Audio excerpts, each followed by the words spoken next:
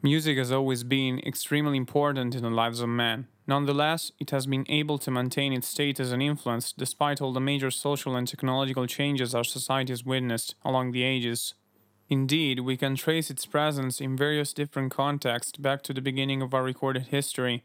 Therefore, it is no surprise that each ancient civilization was accustomed to the laws of harmony, or already possessed very peculiar musical instruments and traditions. This might bring us back to the works of philosophers such as Plato, Pythagoras, or Confucius, renowned to be among the first to investigate the inner nature of music and its implications. For instance, the concept that the whole entire universe worked following specific harmonic sequences which were themselves mirrored within musical laws was already a popular construct in Greek and Roman culture, and it has been the basis for any further discovery which came forth in other historical periods. This is what many philosophers and esotericists refer to as music of the spheres. Furthermore, this idea that music is indeed a phenomenon deeply rooted in nature and not simply a paradigm of human society can be witnessed in many different sources prior to our modern age. Many scientists and philosophers throughout the Middle Ages or the Renaissance have come to rediscover in their work this very relationship.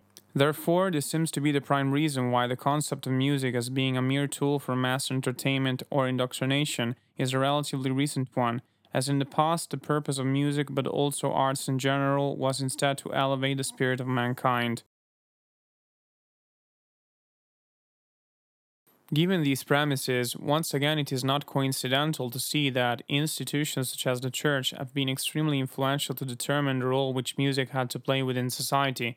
In fact, for centuries the distinction between religious and profane was pretty much non existent in all aspects of life, and this factor has heavily influenced the development of all arts. The various priesthoods regained the uppermost authority in the artistic field, along with the various noble families in charge, which dictated the way musicians had to approach their craft, similarly to what record companies have been doing in more recent times. That is the reason why the work of many composers has been a mere byproduct of sacred music or something which was specifically targeted to appeal and please the several powerful people within the elite who represented the audience.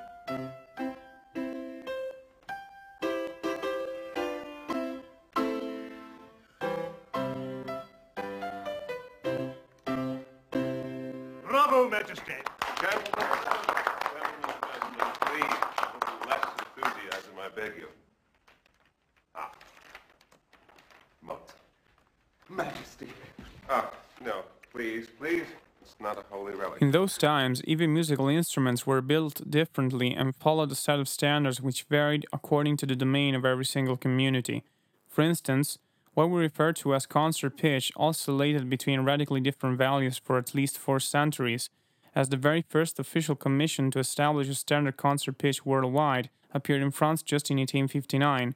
It was only 1711 when the first pitchfork appeared, while we have to wait another century to witness the birth of our contemporary methods of measurements, with the birth of Heinrich Hertz in 1857. Among the most important contributors to our current standards which we might quote are Marie Mersenne, the godfather of the equal temperament system, or the physicians Joseph Saveur and Ernest Chladni, who are probably the first to have investigated the nature of concert pitch from a scientific point of view, and whose work is still regarded as fundamental by many scholars today. As a consequence, we might state that the establishment of a standard musical temperament and concert pitch has been arguably the most significant factor to determine the way music has been approached in modern times.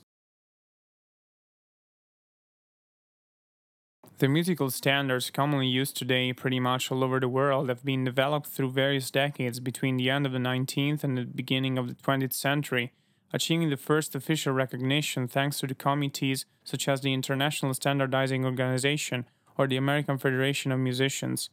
It is then when our current A equals 430 Hz started to be accepted as the official concert pitch worldwide. This new standard had encountered many supporters in the music community, especially in Germany and Austria, inspired by the work of famous musicians such as Richard Wagner, who tried to obtain a more brilliant sound for his compositions, hence the request for higher pitches, but also in the political field, as some state that already in 1815 at the Congress of Vienna the Tsar of Russia, Alexander I, requested similar changes, supported by all the royal families of Europe. On the other side, while nowadays many musicians and experts are indeed aware about some of these historical facts we have just quoted, The vast majority of them seem to have just a partial understanding concerning fundamental details about the identity and reasons of the actual decision makers behind the standardization of A equals 440 Hz. In fact, the people who strived the most to accomplish these changes in the first decades of the 20th century were totally disconnected from any musical background and belonged to very powerful occult circles, such as the Thule Society or the Jesuitic Order. These were individuals like Joseph Goebbels, the infamous minister of propaganda of the Nazi regime, and among the most dedicated supporters of this tuning. Interestingly, there is overwhelming evidence that theirs hadn't been just mere propaganda, but also work of suppression of alternative opinions and movements in order to achieve their goals. This is the prime reason why, since then, almost the totality of the recordings we are subjected to are based on this very frequency, as most instruments, tuners, but also harmony books or entire orchestras are accustomed to A equals 440 Hz as being the only and official standard to follow. On the other hand, there is a vast number of people who have instead opposed and refuted the standard both in past and present times, offering a series of alternatives whose benefits appear to be backed up by a seemingly endless amount of evidence. The frequency which stands out more in this context appears to be A equals 432 Hz, in other cases equally referred to as C equals 128 Hz. In the past, this specific tone was already indicated by scholars such as Joseph Savert and Ernest Chladni as the most appropriate pitch to be used. Same thing in the influential study by Jonathan Tannenbaum, The Foundations of Scientific Musical Tuning, where the benefits of this tone are strongly addressed, although the most widely renowned supporter of this tuning is indeed Giuseppe Verdi, who vehemently fought against the higher pitches which were starting to appear in the late 1900s and whose recommendations towards the use of A equals 432 Hz are still able to be seen in various of his personal letters. Furthermore, philanthropic organizations such as the Schiller Institute have continued such work, collecting an impressive amount of testimonies from the top musicians and singers of our times, such as famous tenors like Placido Domingo or Luciano Pavarotti, who have openly supported the specific tuning. Again, among other important figures who have openly supported this peculiar frequency are Rudolf Steiner, the famous theosophist and founder of the Anthroposophical Society, Maria Reynolds, the famous writer and musicologist. While all over the internet it is possible to witness a growing frenzy concerning this topic, with dozens of important researchers and journalists who have written several articles and books about the subject.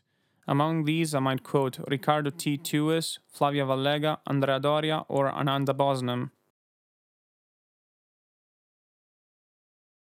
While there seems to be a quite growing evidence towards the benefits of the specific tuning we have addressed, the so-called Verdi tuning, any logical conclusion we might bring clashes with a contradictory and yet self-evident reality, which is that the A equals 432 Hz concert pitch is still widely unknown by the vast majority of musicians, who are still aligned to the official ISO standards, whether they might be aware or not of the consequences of this choice. Putting it more simply, why do we still use a tuning which seems to have such obscure origins, especially while there are better alternatives which have been widely suggested in the past?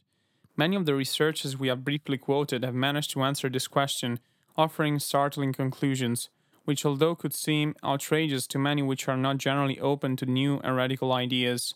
In fact, the possibility that our very institutions, such as our governments, could not only hide from us significant information, but also fabricate alternative versions of the facts to maintain a certain status, is an idea which still looks controversial to the masses, despite the vast and always large number of events which could instantly give credibility to similar scenarios. That is why our conclusions will appear absolutely nonsensical without a full and clear understanding of their inherent context, and that is, the reason behind the choice of A equals 440 Hz as a universal concert pitch is far from being random, thus being connected with a much broader agenda.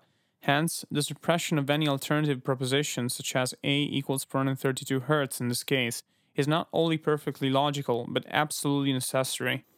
Indeed, the choice for any musical pitch which is apparently incoherent with humans and nature itself perfectly fits within the scenario which has been created and imposed by the hidden hand along history and in which we are all living in, a world of economic injustice, violence, propaganda, where human beings perceive their existences resembling more the life of domestic animals rather than free and independent individuals, living in a state of perennial stress and anxiety provided by the system. In this brave new world, or new Atlantis, as we might call it, entertainment would not only acquaint the role of producing an endless amount of distractions for the masses, but it is indeed one of the latent providers of such distress and anxiety.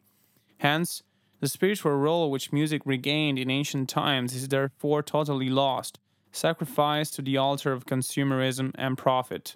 Interestingly, one of the most important discoveries which we can document thanks to the various researches we have quoted is that the ISO standard tuning of A equals 440 Hz seems to be causing indeed these specific effects, enhancing distress and causing antisocial behavior in humans.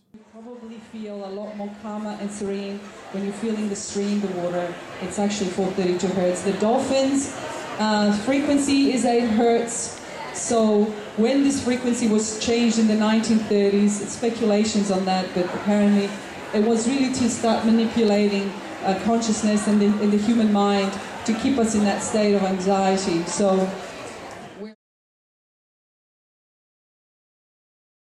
not without amazement, most of the researchers into the A440 A432 debate have come to these identical conclusions. For instance, in Maria Reynolds' important study, Intervals, Scales, Tones, and Concert Pitch A432, we can find that the Verdi tuning has been preferred against the ISO standard by more than 90% of the 2,000 people involved in specific audio tests. The author then goes to explain that certain negative behaviors within the participants, such as distress or confusion, appeared only when the instruments used were tuned to A equals 440 Hz. Such claims are contained also in the book 432 Hz, The Musical Revolution by Riccardo T. Tuis, where the author openly admits that the only reason why such incoherent pitch is still being used is to perpetuate a state of latent distress, confusion, and anxiety in the minds of human beings. Other researchers, such as Andrea Doria, Ananda Bosnam, or Flavia Vallega, not mentioning the totality of musicians connected to the Schiller Institute, have confirmed and supported these ideas within their work. Going back to our premises, it is no surprise that one of the most important organizations behind the choice of A equals 440 Hz, such as the Nazi movement, was highly skilled and connected into the occult, social engineering, and mass manipulation, thus giving even more credit to the hypothesis we have outlined. These all would be just one of the many different aspects of our lives to be manipulated according to secret agendas, such as the suppression of alternative energy and medicine, the attack on nature via GMOs and highly processed foods, the creation of wars and planned economical crises, etc. In a few words, music in modern times would have to be just one of the many means for a subtle mass manipulation, also thanks to the literal hegemony of the media and the rise of the digital age, in such a way that every TV program, radio broadcast, concert, or album could be a silent weapon to distort people's consciousness via this incoherent pitch. The suppression of any pro-432 Hz dissident movement, such as the 23,000 musicians collected in 1971 by the Professor Robert Dussault, head of the National Conservatoire in Paris, in order to go back to the A equal 432 Hz standard, indicates even more that such hypothesis could not be far from the actual truth.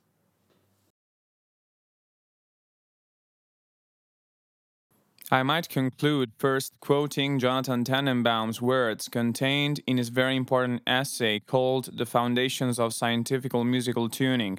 Quote, "No musical tuning is acceptable which is not based on a pitch value from middle C of 256 Hz, corresponding to A no higher than 432 Hz.